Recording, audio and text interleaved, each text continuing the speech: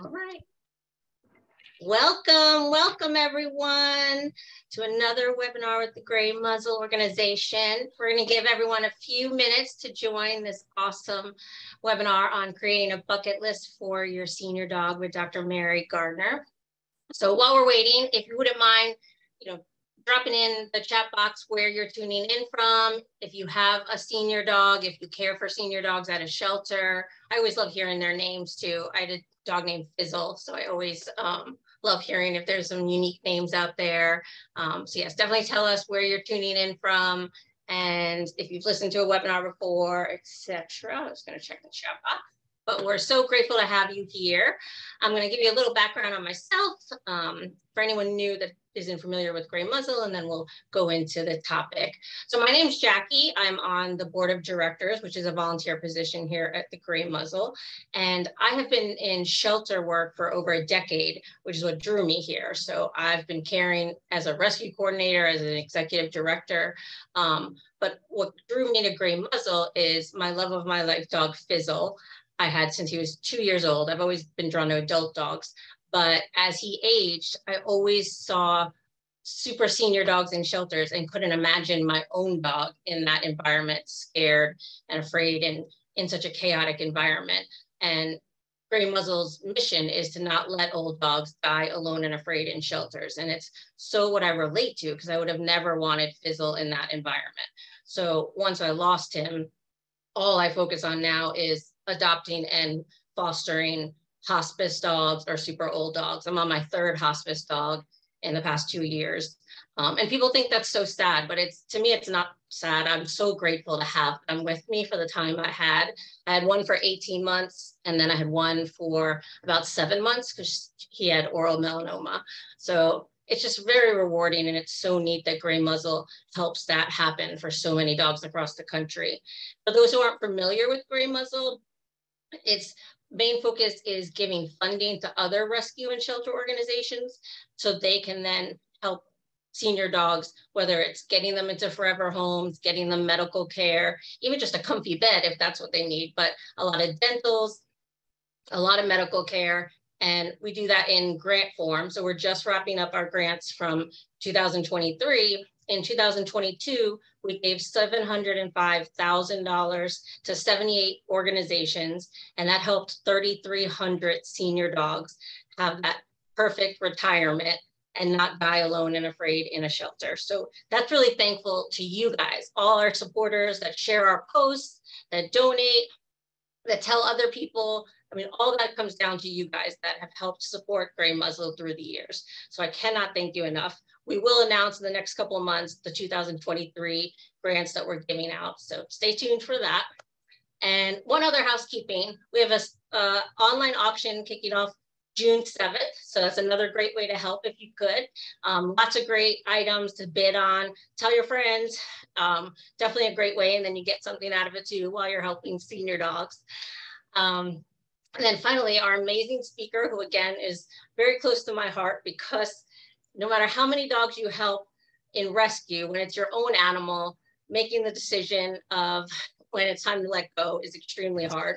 And Dr. Mary Gardner is the co-founder of Lap of Love, which is focused on hospice and in-home euthanasia care with vets, 300 plus vets across the country, help come to your home and help you make those decisions when it's time to let your pet go. Thankfully, we're going to talk about before then, making that bucket list and have fun with them before they have time to go. She also has a book, It's Never Long Enough. And I can't imagine a more perfect term, because anytime it's never long enough. That's all I do is say that about my own dog. So I'm interested to hear what Dr. Mary Gardner has to tell us, especially with my own hospice dogs, what we can do to make their last days as enjoyable as possible. Sometimes it's not what we think, it's what the dog really needs. So I can't wait till she gives us those ideas. Throughout the session, we're going to have a few minutes at the end. So please pop your questions in the chat box and in Facebook Live, and we'll be able to ask Dr. Mary when she's done any questions you might have. Dr. Mary, please go ahead. Jackie, thank you. I'm with you. I love the old crusties and lumpy and bumpy and the skinny and the stinky dogs the best.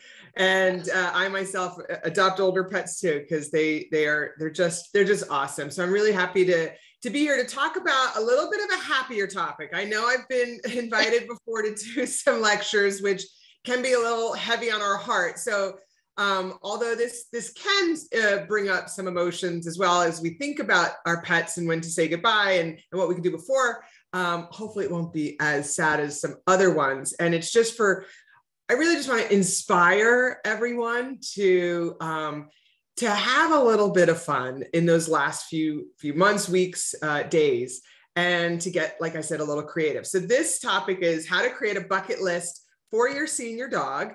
And I'm going to give a lot of examples. And as you said, we can ask questions at the end, but people can post them now if they're top of mind.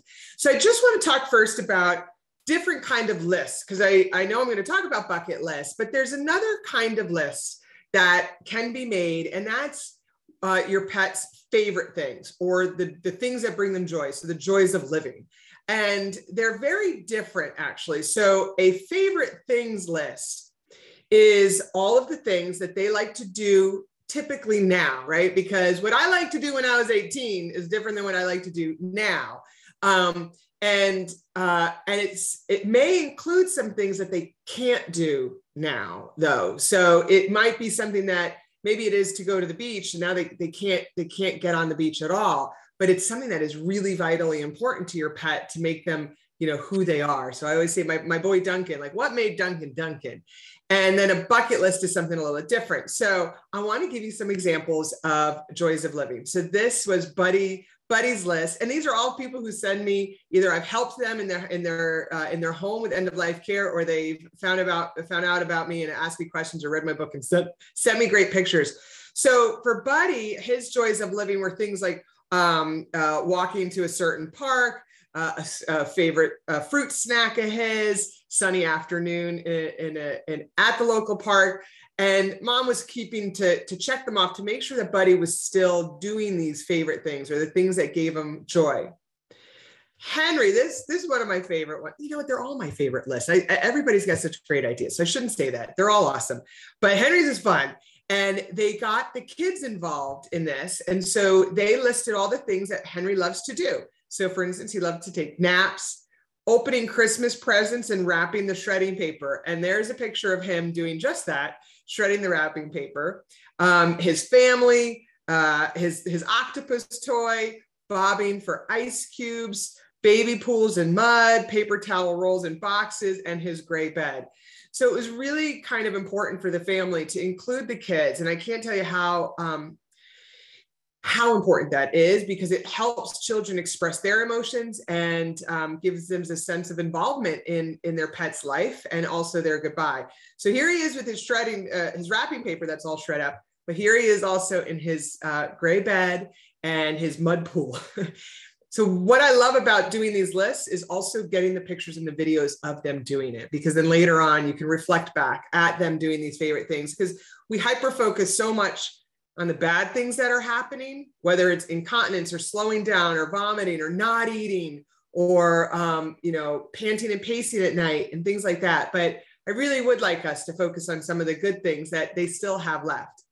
My neighbor, here he is, Tom, his dog Sandy was slowing down, and she loved to go for walks all around the neighborhood and just say hi to everybody. So because she was slowing down, she couldn't do it for all the time. So he went and got her a golf cart. Now, I'm not saying to go buy golf carts, but he got a golf cart for Sandy so she could still go around the neighborhood. And we all heard the golf cart. We knew Sandy was coming like the ice cream truck, and we'd all go out and say hi to her because she just loved to visit everybody. So Sandy's an angel now, but that was great that Dad did that. This is Duke. Duke was a German Shepherd mix, and he had a disease called degenerative myelopathy, which basically in the end it paralyzed him. But if you can hopefully watch this video, his favorite thing was to go for runs with Mom. So and the runs could be also in his cart. And dare I say, he looks pretty happy. And she says if she didn't do this with him every day, he got a little cranky. So there's Duke enjoying his favorite thing and going out with Mom. Now, what I like about favorite things list is that it can be used to help you evaluate the quality of life of your dog. So if you know that your dog loves to do these 10 favorite things, when they start or when they stop doing those things, it may help you, amongst other things, evaluate the quality of life and when to say goodbye.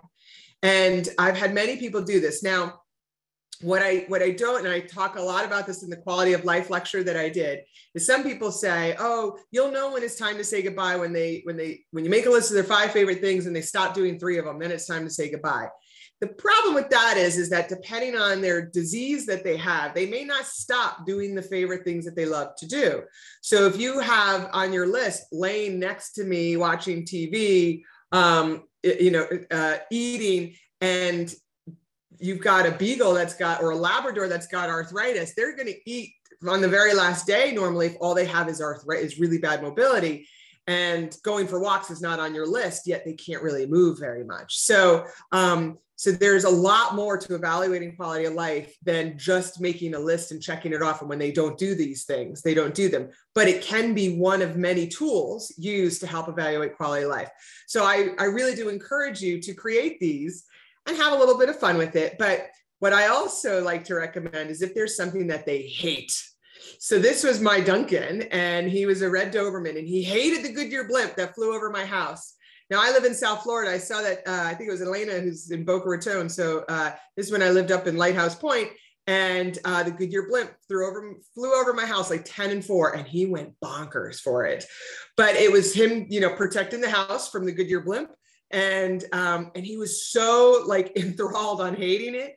And so when I saw that he was so tired, he didn't care anymore about the Goodyear blimp, that was a sign for me that it was something he loved to hate, actually. So don't just add all the things they love if you're going to be using this for evaluating quality of life. So now those are joys of living list, which can be different than the bucket list. The bucket list is what you all probably know is the things you want to do or accomplish before it's too late that you can't do them, or in human world is that we die, right? So where are the places that you want to visit, or what would you like to do before you pass? And so that's the same thing with our dogs, is what would we like to do before they pass? So I like to set fun and relevant goals for today. So we don't need to go for a 4-mile walk anymore, but if it's just around around a certain park that they used to love, and whether it's in a stroller or a wagon, because that's all that you can get, that's okay. But we don't have to make them grand. They don't have to be massive. Small things are okay. And I'll show you examples. And base them, like I said, on their health status. So if I don't want to drag a dog to the beach because you want them to experience the beach one more time, and they've got anxiety or mobility issues where that's actually going to be a very difficult struggle for them. So make it relevant for their health status, because we don't want to force them to do something that they don't like. These are supposed to be things that they would enjoy or that you would enjoy, but not stress them out. So it's what you want to do for your dog or have your dog experience. So I love them because when it does come time to say goodbye and you've checked off all of those activities, you will still be sad that you've said goodbye to your dog, but you will have no regrets because it will feel like you've done everything. You are all probably caring amazingly for your dogs, but there's always a little bit of regret. Like you could have done something. You could have gotten one more picture, one more video, one more this, one more that. So this is the way that you could check it off. And you could do things multiple times. So you can have a couple checks next to each list. And it really allows you to focus on the tender moments, the good moments that you still have, and that your pet is present for. And then after they've gone, you can reflect back on them with a smile on your face. So some people need a little inspiration on what to do for bucket lists. And this is the fun part. And these are just some really great examples that families I've helped send in. So this was Greg. And Greg had Yogi. Yogi was a yellow lab, and Yogi loved the lake. So his dad, Greg, put a soft bed in like a garden cart and wheeled Yogi there to enjoy the view and smell the air days before he said goodbye.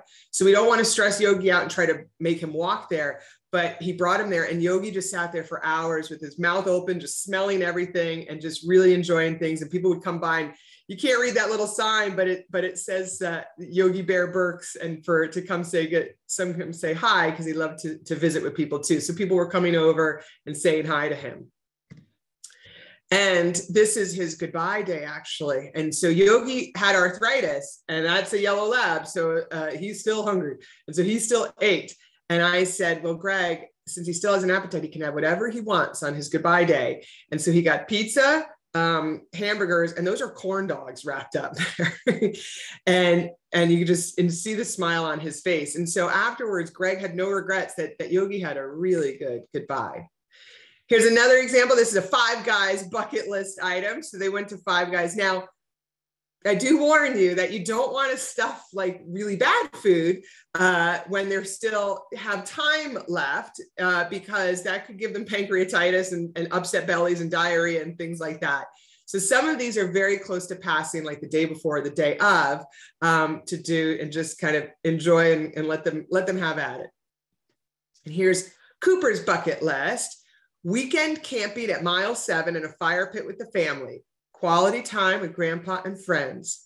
A fire grilled steak, pizza bones, I don't know what that means, and popcorn. And so they made sure that they checked off all of these before they said goodbye to Cooper. See, so it doesn't have to be this grandiose thing, just quality time. Man, wouldn't we all like more time with our pets? And so just focusing on that will help you. Lucy's family wanted to make sure she gets one more picture with Santa. I don't know if Lucy loved it so much. It's on her bucket list, but it was certainly on their bucket list. And isn't she just a cutie patootie? And here's Duke again. So Duke was that dog that was in the cart with mom. And her bucket list item was actually to go hiking around Colorado and go hit some of the big mountains. And Duke was actually very skilled in his wheelchair. So this was not any stress to him. He was always a runner and went hiking with mom. So she had him fitted with a wheelchair, and they did a summer. It was 2 summers ago. And they did a whole summer where they were just hiking to all the places around Colorado before she had to say goodbye to him.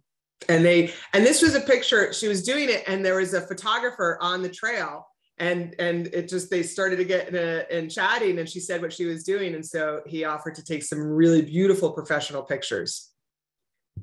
And speaking of professional pictures, I definitely encourage to set up a photo shoot and have certain things that, that your pet loved to be a part of the photo shoot. So this family, their dog loved tennis balls, and hopefully you can see some of the tennis balls in the foreground. But if you actually pan back and saw the full picture, it was a field full of 1,000 tennis balls, and then them at the end of the field, because he loved tennis balls. So it was a way to just capture the favorite things about their dog and have it in picture format. So I love scheduling a photographer, and you could go on Thumbtack or some of these apps and find local photographers for really economical prices. I did one of my favorite photo shoots was with my dog Sarissa, and it was about $300. And I said, these are the 5 things I want to capture. And she did such an amazing job. I would have spent 10 times that amount for what she produced for me. And so it was really good. And they usually know the local area that we could, find parks or special places. I saw this. I have a book, which I'll mention at the end, a little workbook, and it has the bucket list in it. And so this woman, Erin, made Fig Newton's bucket list, and then she posted it on her Instagram. And I thought it was great because it's inspiring others as well. So it was go to the beach, afternoon at Bill's, ride in Ryan's truck, bacon, make a new friend. And look at the ones that she's checking off. So this is in the process of doing the list. Dinner out, time at park, open presents, meat and cheese, every moment with mom. What is that? Elk's Orange Farm. I guess it's a place. Dance party with Miley, never ending belly rubs, and more meat and cheese. Lucky Fig Newton. So, and Fig Newton was a black lab with mobility issues. And Fig Newton and mom lived actually in Maui in Hawaii. And so, boy, the pictures are beautiful for Fig Newton. Now, this one's an awesome list. This is Edie's bucket list. And so it is have a pizza party and ice cream, snuggle with mom and dad weekend mornings, find a new park and take a walk, cast a paw print, doggy photo shoot, go on a hike with grandma and grandpa, breakfast in bed with dad, steak dinner, throw a birthday party, but don't invite Emily. I don't know what that's about. Sunbathing and picnic in the park, and bonus, ride in a fire truck. So they checked off all these things. And wouldn't you agree that when it came time to say goodbye to Edie, that they were sad, but they had no regrets. They did everything. But here's some pictures from Edie's bucket list days. So there's Dad at a new park, the steak dinner, breakfast in bed with Dad. Like, that's just awesome. A pizza party, finding a new park. I mean, Edie's just adorable. And then the pièce de résistance is the ride in a fire truck, the bonus that actually happened. And I just love Edie's bucket list. Now, if you remember, there was one that said, I'll go back to it. The bottom one, near the bottom, it says, throw a birthday party and don't invite Emily. So I asked them, I said, hey, what's up with Emily? Like, why does she not like Emily? And she goes, no, that doesn't say Emily. So Edie was pretty old. She was about 16 years old. And so they said, we didn't think she was going to make it to her next birthday party. So we said, throw a birthday party and throw it earlier. And so actually she made it to her 16th birthday party. So they didn't have to do her birthday party early. So it doesn't say Emily, it says early. So Edie made it to a big birthday party. And this is my own personal bucket list. This was my boy Duncan. He had, although he had one disease called laryngeal paralysis, that wasn't the disease that actually ended his life. It was heart disease, and it's very common in Dobermans. And Duncan is my second Doberman I had. And when my first Doberman passed, I really wanted another Doberman. I wanted that presence, that smell. You know, there's certain smells for certain breeds, certain hair that we just love, or fur. And so I adopted Duncan when he was 6 years old. And everyone says, are you crazy adopting a 6-year-old Doberman? And you never know what you're going to get. And I said, you don't really know what you're going to get with a puppy either. Okay. So yes, I'm going to go adopt a senior. But we enjoyed a steak dinner 3 times, a slumber party with Mom out in the living room 2 times, visits from all his girlfriends, because all my friends loved him, soaking in the sun, chasing people off his property, including the Goodyear blimp, peeing on the neighbor's plants, have an in-and-out party, snuggle with Mom and Dad in bed, lots of kisses with Mom and Dad, make a new friend, and chase the mail truck. So I made sure that we were able to do all of these. And here he is enjoying his In-N-Out, which is a like hamburger place out in California. And I mentioned this earlier about having the kids help. And so I really do love inviting kids to help. I have 2 activity books that are available on Amazon and Barnes & Noble. And it's for dogs and cats. And it's got a lot of activities. And in it is a list of bucket list examples, and for the kids to get involved. Now, I lectured, I should have had this picture up here. I just lectured 2 weeks ago in South Florida to an elementary school, and it was about 40 kids, and they were taking a business class, and they were in 6th to 8th grade. And so they wanted me to come in and talk about how to run a business and how I got into vet school and things like that. And they were wonderful. But I talked about passing of dogs and cats, because that is what I do. And I was asking about if they had ever lost a pet, and a half of them raised their hands, and we were talking about it. And I was asking where they had said goodbye. And this one girl raised her hand, and they were the most amazing group of kids. Like, they are really lectures I've ever done. They were the most engaged audience I've ever had. And this girl raised her hand, and she said that she had 2 dogs, and then she just started crying, and she could barely get it out. And she finally, composed herself. And she says, I came home from school one day and my other dog wasn't there. And so my parents did it without me. And she was just in so much tears and grief, because she's like, I could not say goodbye to him. And so a lot of times parents don't know what to say to their kids. They don't know, they're scared to have this conversation. And I want to encourage you to have this conversation. It's, they're actually way more receptive than you realize. And involving them in the final weeks and days, involving them in things like the bucket list or the wish list or the joys of living list, can really help them process what's going on and help them say goodbye too, because they deserve to say goodbye. A lot of times these are pets that they've grown up with as well. So don't be scared to get kids involved. And here is the inside of the page where in that children's book that I've got, or the activity book for Buddy's bucket list. And I've just had an illustrator make all of these little cartoons for it. And here's Henry's favorite things. If you remember Henry, I had an artist, like I said, do illustrations of all of his favorite things just for fun. And you could get illustrations done of your dog or cat like on Fiverr or Upwork. There's so many wonderful artists out there that you send them pictures and they'll make illustrations. Now, I know we're talking about dogs, but why not talk about cats right now? Because real fast, because I have so many people that say I could come up with dog ideas, but I don't know about cat ideas. And do I have any inspiration? So I thought I'd take this opportunity because a lot of pet lovers still also like cats. And here's Tigger's bucket list. Let him go down in the basement. Lots of walks in his backpack carrier. Leash time supervised when the weather is nice. A catnip party. Snacks at least once a day, lots of nap time and pets, professional photo shoot, telling him I love him every day, one new treat or toy every 2 weeks. Here's Mingo. Mingo is my kitty cat, and this is my bucket list for Mingo: licking whipped cream, family photo, cuddles, favorite snacks, sit in a paper bag, play with catnip, eat some grass, FaceTime with Aunt Sharon. And again, I had this illustrator make it for the cat version of the activity book. Here's Allie getting some chicken tender. A lot have to do with food, I noticed. And you know what? My bucket list might have some food items on there too.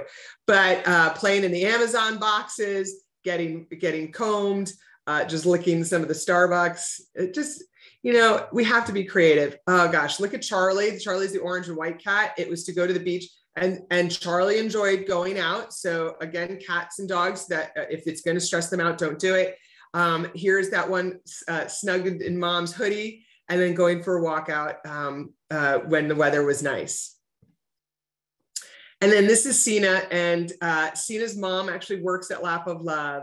And so for a gift, we had Sina's bucket list made all into illustrations as well. So sushi dinner, have his own cake, photo shoot again, yoga with mom, beach visit, matching outfits, Amazon boxes, zoomies, a laser pointer. So I really do think it's very therapeutic to make some of these. And then I'm always going to encourage the best birthday parties towards the end as well. So look at here, we've got Lily turning 16. We've got the Queen here with her 18-year-old hat on. 15 years, and look at this big guy at 16 years old, and share these on your social media and things like that, because you'll never get more likes than an older dog or cat and highlighting their awesomeness and how much you love them. Now, anticipatory grief is a thing, and what it is the emotions that we have before the passing happens. And I think all of us with a very advanced age pet or one that's got a terminal illness, we start to worry about when they're not there anymore. And that's simply just anticipatory grief. And it is something that, that we talk about with our families. At Lap of Love, we actually have a pet loss support group that does free Zoom to anyone. You don't have to use Lap of Love. Anybody who's going through grief from a loss, we have almost daily webinars that are free Zoom. And once a month, we do one specifically on anticipatory grief, because a lot of people very much struggle with it. And then all they do is hyper focus on the bad stuff and the impeding loss. And I think bucket lists can really help. And another thing I like to encourage is saying, I love you to your pet. And this is a picture of Dr. Kubler-Ross, and she's written on death and dying, and she was, which for humans, but in there, the studies have found that people will grieve more if they didn't get a chance to say, I love you. So I always prescribe to my hospice families to say, I love you to your pet every day, because if you don't, you'll wish you did one more time. And the one pet that I grieve the most still after all the ones that I've lost is my cat Goldie. She's here pictured there. She's black. She had gold eyes. So I adopted her as well. So her name was Goldie at the time. And sadly, she was taken from me by a coyote, and I never got to say goodbye to her. And that is still the one I grieve. And I grieve, of course, with the way that she passed. And so as a person that's job is to make sure passings are good, it really hit home. So I wish I could have said, I love you one more time. So that should be on every list, is saying I love you. And then when it comes time to say goodbye, and here's me and my girl, Sam, is to make it a really good goodbye, whether it's in a clinic, on the beach, at your home, or something like that. and do crazy fun things for them on that last day. And here's Sam. I let her go on Valentine's Day. And I went to my food store and I got Valentine cupcakes. And I said, you can eat as many cupcakes as you want. And she darn well enjoyed those cupcakes. And she even got a little on her nose. So I hope this was just, like I said, inspirational, a little bit fun. As Jackie mentioned, I do have a book called It's Never Long Enough. And I came up with that name because so many families, when they would tell me, or people, when people say the age of their pet, they'll say, oh, well, he's 16, you know, he's allowed at 16. And somebody always, oh, that's really good. And I don't think it's good. I want more. I want like 32 years. So instead of saying that's really good, I always say it's never long enough. And so this is a very big book that covers aging, how we can slow the aging process down a little bit, and how to manage all the symptoms that we may see with our aging dogs. So vision issues, hearing issues, mobility, incontinence, things like that. And also I do talk about bucket list, quality of life assessment, and saying goodbye. Its sister book is for cats, and that's 9 Lives Are Not Enough. And then I've got, again, those activity books and some journals, and the journals have the bucket list sheets, but you can just write it on a piece of paper. You don't need journals or anything like that. So I hope this was a more fun one, and please ask any questions if you have any. Hi, Jackie. Hi. I'll get to our questions, and I actually jotted down a couple that might help people too. Let's see. Okay. Jennifer is saying, we are creating bucket lists for our senior pets or shelter pets, and would love to direct our adopters to the grief support group. So thank you so much for that insightful time. Yes. So great. Good. I'm going to, in the meantime, while we're talking, because I can multitask sometimes, I'm going to get the link and I'll put it in the chat. But lapoflove.com is our website, but I'll get you the exact link and pop it in there for the pet loss. You can find it on the website, but why not get it to you even easier? And that's a great, I mean, I'll touch on that as well, because I was with a shelter I know. Well, I feel like I'm echoing now. Is it echoing for y'all? Okay. No, not for me. So a shelter I know that's been as no kill as possible is really just at a point where they are having euthanized dogs that have been there for a very long time, and long-term volunteers are also getting to be with the dog. So this is a nice resource for those folks that are very attached to dogs that have to be put to sleep. So that's 100%. Yes. And I used to work in a shelter actually. So I understand how attached we become, and those that are older and they stay there, like there's just an enormous love and attachment for them. And so I do think it's very helpful. And I have often given lectures to shelters on assessing quality of life, because I think sometimes volunteers, they also don't always, this is very generalized, so I don't mean to be, but they have a hard time saying goodbye, and they may think, well, he's nice to me, or, I could handle this mobility issue, or I can handle incontinence, or I can handle this oral melanoma, but that's not an easy dog to adopt or care for. And sometimes they struggle with the decisions that we have to make at a shelter. So I've often done lectures that I think have helped the shelter's volunteers understand why we have to say goodbye. And maybe they can do a bucket list before that to really give that dog the best time, if it's a weekend or what have you, or a week. So that's really great. A couple things while you were talking, I was wondering, when do you decide the bucket list? I get it if it's, this weekend, we're probably gonna have to put Fluffy down. But sometimes, like you said, like the anticipatory grief, my dog was diagnosed with a heart murmur, and then I spent 3 years wondering when was the time it was going to happen. I know those times more, and I bet there's a lot of people that their dog has something, but they don't know when is the time that's coming. So, do you suggest like as their elder years comes, to start doing awesome Absolutely.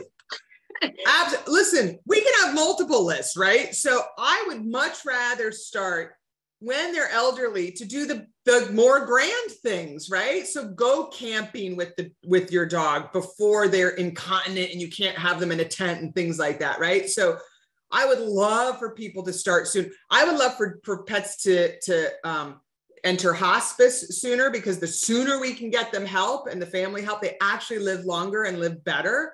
So, so doing things early for everything in life, right? Taking care of ourselves earlier would be helpful. So doing bucket lists early is great. And then you could do more. So it doesn't mean you're like, oh, I did one, now I can't do another one.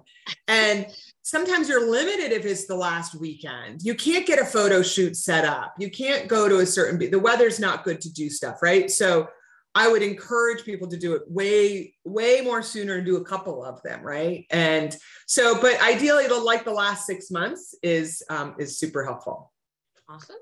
And then someone else is asking, is there a place they can hear your other lectures? I mean, you've done webinars for us that are all on our Facebook, you can click through on our website, but is there other places you have your own lectures as well? Oh, so I actually have my own YouTube channel, which I don't have my full lectures, but not all of them. I have a ton of different lectures, but my YouTube channel is Dr. Mary Gardner. So, YouTube/Dr. Mary Gardner. All my social media is Dr. Mary Gardner, including YouTube.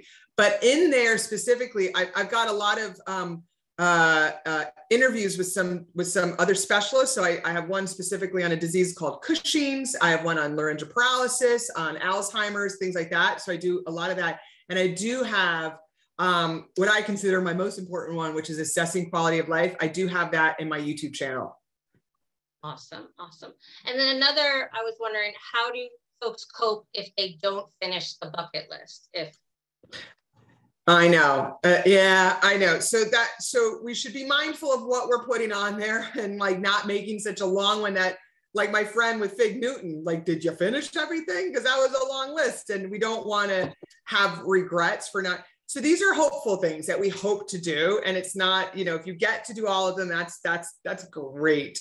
But I think making sure that it's realistic, not just the number of them. So I would say like 10 max things to do, but also what you put on there. Like I of course gave the example of going to the beach, but throwing a party may be too anxious, like too much for a dog, right? Like it could be, having too many people could upset them. So making sure that we monitor what they can do.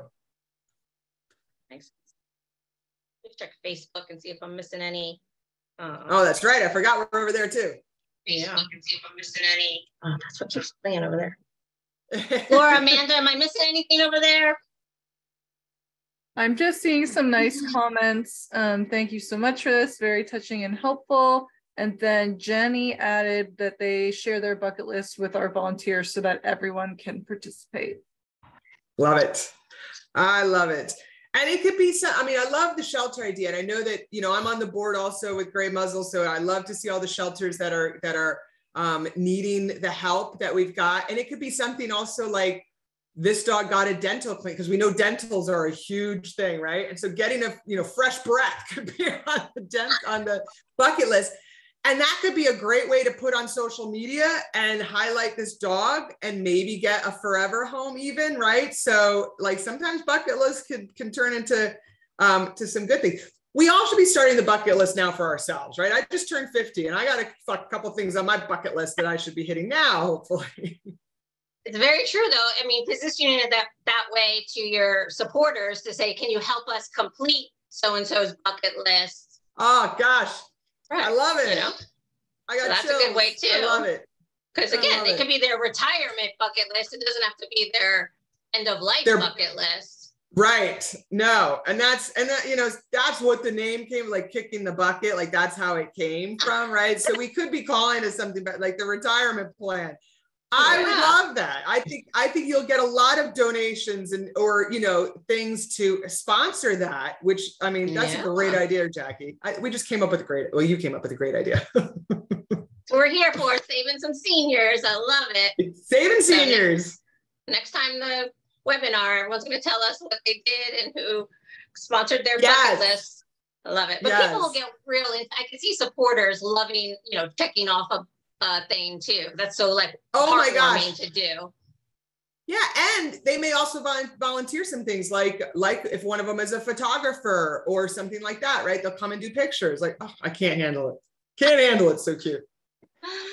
Well, I think that's all. Thank you so much for this. So close to our hearts. And again, I just want to remind folks, wherever you are And if you know someone that is, you know, nearing end of life with their pet, I think Lap of Love is such an amazing resource to have your pet be able to pass at home where they're most comfortable. A lot of pets are so anxious at the vet to start with. I recommend it constantly to people.